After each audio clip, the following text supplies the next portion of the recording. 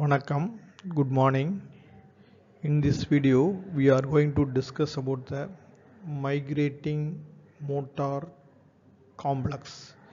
Migrating motor complex is most frequently asked short notes from the gastrointestinal physiology.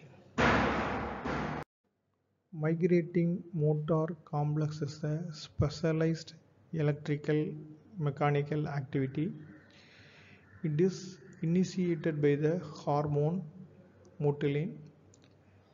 This migrating motor complexes travels 5 centimeter per minute. The migrating motor complex mainly occur in between the two meals, that is called as the interdigestive phase. Interdigestive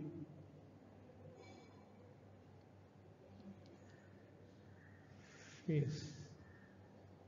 So when we eating the food, the migrating motor complexes disappear. Okay, so after the 90 minutes, again the migrating motor complex is initiated. So it is the three phases. Phase 1, no electrical, no mechanical activity. Phase 2 is the irregular electrical and mechanical activity. Phase 3 is the regular electrical and mechanical activity. The migrating motor complex is increased along with the gastric secretion, bile secretion, and pancreatic secretions. The migrating motor complex clean the GI tract, so it is called as the sweeper of the gastrointestinal tract. It prepare the GI tract for the next meal. Thank you for watching this video.